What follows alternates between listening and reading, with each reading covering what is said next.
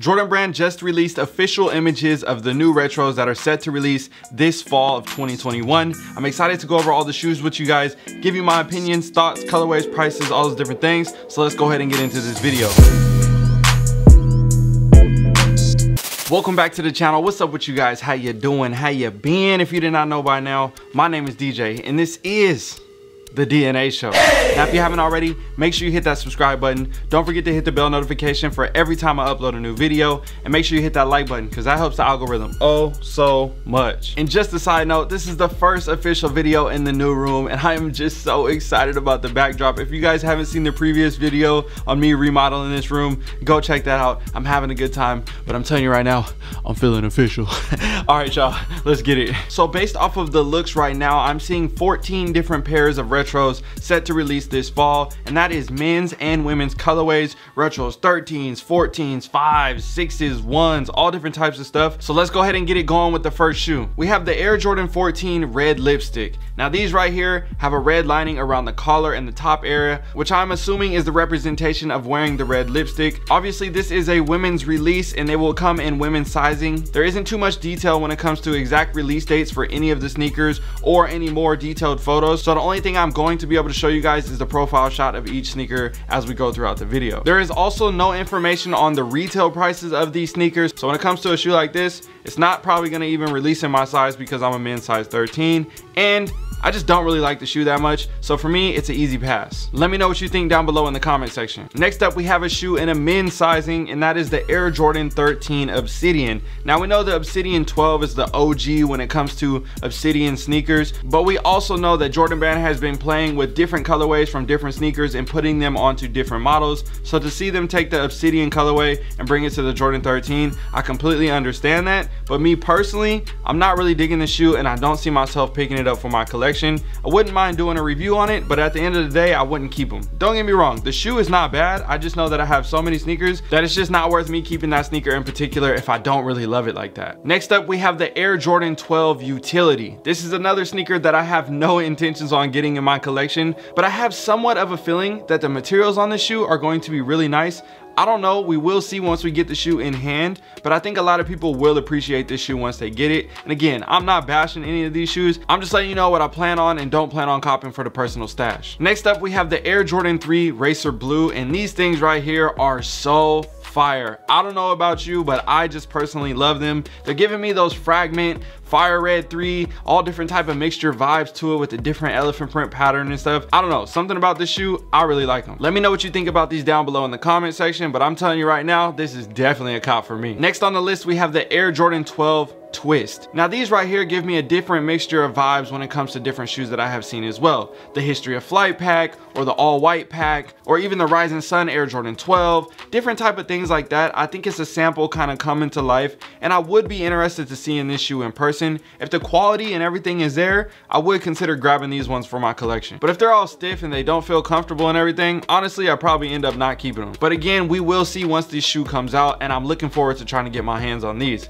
Let me know what you think about these down below in the comment section. Next up, we have a women's Air Jordan 6 called the Golden Hoops, and this is kind of interesting because we just saw the other one, the Air Jordan 14, the red lipstick, and now this is the Golden Hoops. So I'm assuming all the women's sneakers for the fall collection is sounding like they're trending towards the whole, you know, beauty and makeup and the aesthetic look and everything, having the golden hoops on the sneaker and different stuff like that. It's actually kind of funny because when I first saw images of the sneaker surface on the internet, I was thinking the Sonic gold rings from the video game. That's just me. Now, one thing that I can say is I think that the quality on this shoe is going to be amazing. Whenever they make women's sneakers, they always do a great job when it comes to quality, execution, the thought process and stuff like that. But I definitely think this Golden Hoops Air Jordan 6 is going to be a sleeper, and whoever gets their hands on them, they're going to love them. And I got my fingers crossed hoping that they have extended sizes on these because you know I love Air Jordan 6s. Obviously I'm gonna take the Golden Hoops off, or I have to put a little Sonic logo on there or something, but I think they're pretty dope. Another shoe that I think is super dope as well, I love the Air Jordan 7 Bordeaux.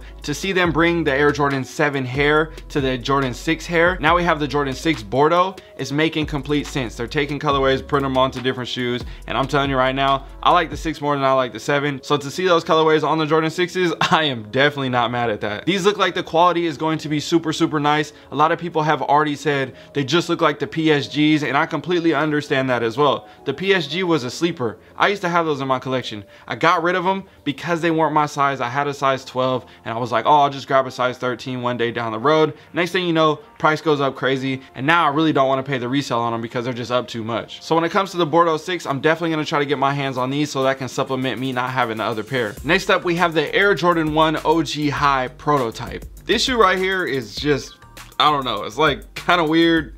It's not bad, but it's not good type thing. It's kind of one of those shoes where you just got to see it in person to make your decision. So I can't give you guys a complete answer on how I feel about the shoe right now, but what I can say is I'm gonna stay open-minded for when I see this shoe in person, and then I'll let you guys know once I make the review. Let me know what you think about these down below in the comment section. I can tell you for a fact right now, these are definitely not a top 20, not even a top 50, probably not even a top 100 Air Jordan 1 colorways, but at the end of the day, it's still not a bad shoe. Next up, we got an OG and probably one of the most anticipated sneakers for me because I had the OG pair, had the retro, got the new retro with the elephant print, and I just love this shoe. It is so comfortable. I hope that it's comfortable still when they make the retro. But we have the OG Air Jordan 11 Low IE in the bread colorway, and I'm telling you right now, bruh, this shoe is a banger in my opinion. So classic, so iconic, I gotta have it. Here we have a women's Air Jordan 4 Shimmer. Now, I'm assuming, again, that kind of relates to the aesthetic of the makeup and the vibes and all that stuff. So I can understand the underlying theme that they have for all the fall releases for the women's shoes. And I'm telling you right now, there's gonna be a lot of controversy. Everybody's gonna say what? It's the poor man's Off-White. I get it, I get it, I get it. But I'm telling you right now, I can already tell these don't look like that shoe. Don't compare the two shoes. Let them be what they are for what they are, and not always comparing them in that way, saying this one's bad because that and you don't have this and all that other stuff. It's okay. You can like both shoes. You can like one shoe. I completely understand. But all I'm saying is respect anybody that does like the shoe. And if you like this shoe, go after it. This one in particular, I'm probably not going to go after, but at the end of the day, I will try to get a review for you guys and ladies. Next up, in my opinion, probably the ugliest shoe for the fall release, and that is the shattered backboard Air Jordan 5. I don't know what it is, but for me personally, these are just not tickling my fancy. And if you do want to know what tickles my fancy, stick around to the end of the video, I'll tell you. But anyways, back on topic. As you can see right here, the materials on the back with the different meshes and everything like that, I mean, the shoe is pretty self-explanatory. I don't think I need to say too much. I'll let you make your own decision on that one. You can let me know how you feel down below in the comment section. But as you can tell how I feel, I don't even want to make a review on those. All right, you guys, we have 3 sneakers left to finish off the video. Again, if you haven't already, make sure you hit that subscribe button if you are enjoying this and want to see more videos. And don't forget to hit the like button. Now, let's take it to the next shoe. We have the Air Jordan 1 OG High Electro Orange. You guys know how I feel about orange sneakers. These ones aren't doing it for me either. The color blocking is throwing me off. I'm not really a fan of the aesthetic on the orange on the back and at the bottom of the shoe with the white in and the way they did the color pattern. Again, that's just my opinion. Let me know what you think about these down below in the comment section. But I'm sure, like any other Air Jordan 1 OG High, what's gonna happen? They're gonna come out, retail is gonna be 170 bucks, and next thing you know, they're gonna be a $350 shoe.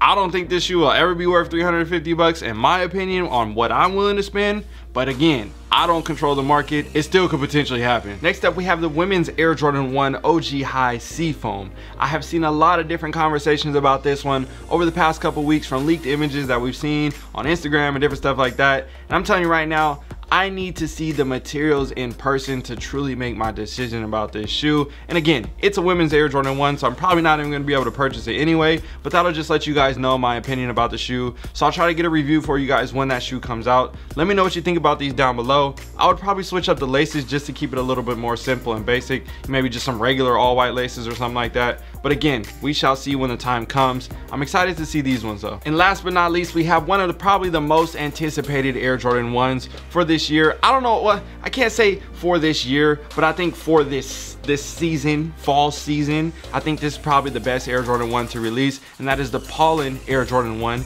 aka the Wu-Tang Air Jordan 1, aka Ghost Steelers, aka Bumblebee, aka you name it. But I think these are gonna be super, super dope. I saw these in person already. The materials are A1 and I love this shoe. I'm excited to grab these and get these in my collection. Do a comparison against the Iowa Dunks and all different type of stuff like that. Let me know what you think about these down below. Will you be going after them? What do you think the resale is gonna be on these? All the different type of stuff like that. But I'm definitely anticipating this shoe and I'm excited to try to get these in my collection. So overall, that was about 14 different sneakers that I showed you, and realistically, I'm probably willing to pick up about 5 of those 14 for my personal collection. Maybe actually probably 4, or double up on a couple other ones or something like that. So out of those 14, which ones do you plan on picking up? Drop a comment down below. And I'll see you guys after the comment winner because I got something for you. All right, you guys, I'm out. Yo, if you enjoyed this video and you want to make extra money or grow your shoe collection, I want to give you a free video with my 3 tips that were the most powerful that will help you grow your sneaker collection and make an additional $1,000 to $10,000 a month. All you need to do to get this free video is click on the first link in the description or the comment that's pinned in the comment section. That'll take you to a page where you can enter your email address and I'll make sure that I send you a video right away. And if you enjoyed this video, again, don't forget to like, comment, share, and subscribe. My name is DJ. I'm signing out. I got to go. I'm gone. Peace. All right, you guys, you ready for the secret on what tickles my fancy? Okay, I don't really have one, but drop a comment in the comment section saying tickle my fancy. This one's gonna be hilarious. Whoever gets the most likes, I'll feature you in the next video. All right, you guys, I'm out.